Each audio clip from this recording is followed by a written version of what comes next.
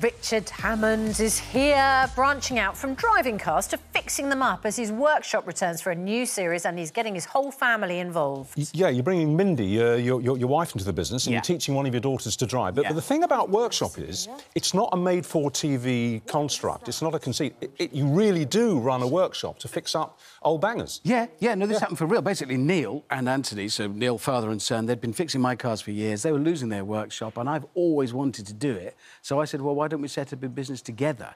Then, secondary to that, I said, that might make a TV show. So it's a genuine thing. I say old bangers, but we're actually talking about beautiful vintage cars, aren't we? Well, that was... the idea was we're only going to do the very best. I mean, these guys are amazing. We've been joined by Andrew, Neil's brother now, so it's Neil, Anthony and Andrew. So it's a family affair, apart from me. Not Andrew Neil. Yeah, Andrew Neil and... Who we just had on the show. No, Andrew Greenhouse. Oh, sorry. No, he wouldn't... You didn't really... Yes, sorry. Sorry, you conned us. Yeah. It's been a long morning. Yes. I'm afraid we're still in political turmoil mode. I'm not here to unpick the economy or stop a war. Right. So it's nice to... Well, look, just Stop Oil, who was spraying orange paint all over Aston Martin's HQ in London yesterday, would say that you are basically the devil incarnate for running these old cars. But you have a very interesting riposte to that. Yeah, I mean, on the one hand, it's kind of a really silly time to be setting up a workshop restoring old cars. But actually, if you think about it, I mean, for one thing, they're trying to draw attention to their cause. I get that. Yeah. But a bunch of Aston Martins that won't do many miles a year aren't going to have a great deal of impact. Most classic cars, because they're old, the carbon footprint of their creation is long in the past. Right.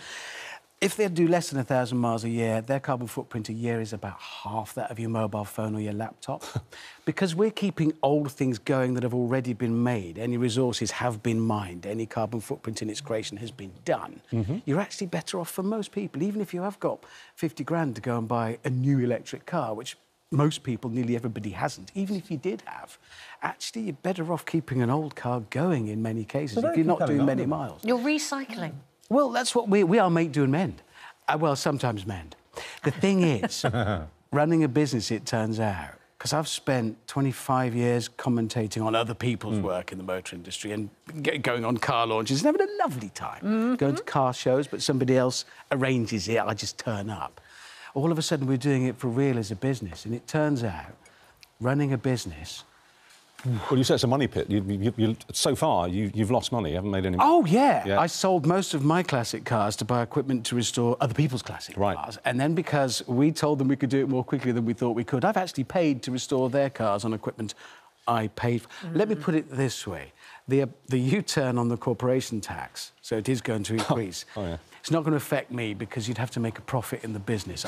It could be 90%. I'm never going to touch me at all. Can you explain something to me? Probably not. You'll explain this. I'll give it a go. I'm very fond of cars. My dad worked for Ford. They're kind of sort of in my blood.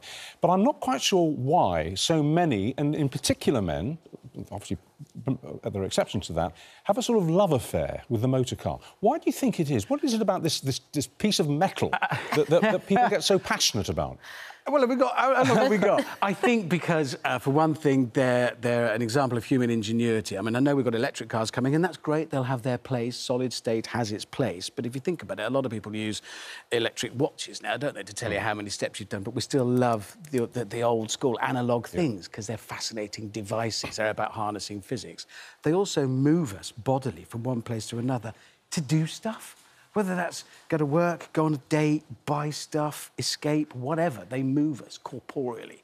And also, they are a time capsule. They speak of their time, the aesthetic of the time. What did people want to express? It's the second biggest purchase after your house. So what did you want to say? Did you want to say, I'm flamboyant? Did you want fins, a loud engine? Did you want something modest, discreet, stylish? All right, then. So why did my heart beat faster yesterday when I was walking down the street and I passed a beautifully restored Jaguar Mark II, you know, the Inspector Morse car in a lovely electric blue. It looked like it had just come off the production line. And I just stood and my tongue sort of lolled out and I stared at it. Because you're a child, and that's great. that's basically, men are children, is what you're saying. I'm not sure about this stereotyping it exclusively to men. I think it can be shared. I didn't say it was exclusive. I didn't say it was. Of course, there are lots of I know what you mean, though. I just meant that more men tend to be. It is. You're absolutely right, and I don't know why. I don't know if that is shifting and changing. I certainly think in racing, I mean, heck, Abby Eaton, that I've been working with, who's our driver on the Grand Tour, and now is doing some work with us on my new show. Terrifically fast women. I think that is changing. but that feeling in your chest, I don't know. No. The ultimate insult that Richard could give to Jeremy Clarkson when he was with him on call him Chris. Celebrity Millionaire was to call him Chris, Yeah. after Chris Tarrant, who used to do the same job. What's the worst thing you've ever called Jeremy Clarkson? Yeah, we're live, aren't we? Yes. You're not going to do a Miriam Margolyes on the Today programme. Do you know, the funny thing is we don't actually argue and shout at each other that often. When we do, it tends to be quite big, but because we've all worked together for so long, there's no need. Of course. And how's James doing after his... Because you are a veteran of frightening crashes. Then James Not anymore. James had a pretty nasty spin. He's taken my crown, and he's welcome to it. Here we go, let's have a look. Is this him? Oh, right, here we go. Well, there's right, Jeremy. explain to me what happened. Why did he do that? Ow, ow, ow. I know. Oh, not good for the brain inside the old skull there. Well, there's plenty of room for it to rattle about in his case. Is he all right? Yeah, he's fine, he's fine. It made him jump, though. It was all made us all jump. He did. I thought we'd had it. Look, it's just gone 8 o'clock, so we're going to have to I'll go now. do a U-turn, I'm afraid. Yes. Popular today. Must be time for another one. Must be. Richard, great to thanks see very you. much. Lovely to see you.